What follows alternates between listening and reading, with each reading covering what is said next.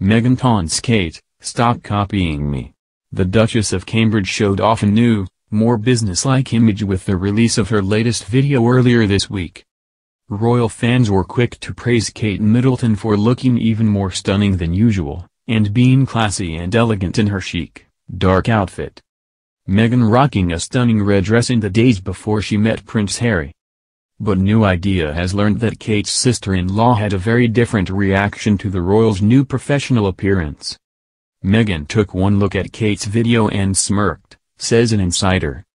Whatever Kate may have said or felt about Meghan, there's no denying she learnt a thing or two about power dressing from Meghan in the couple of years she was in London.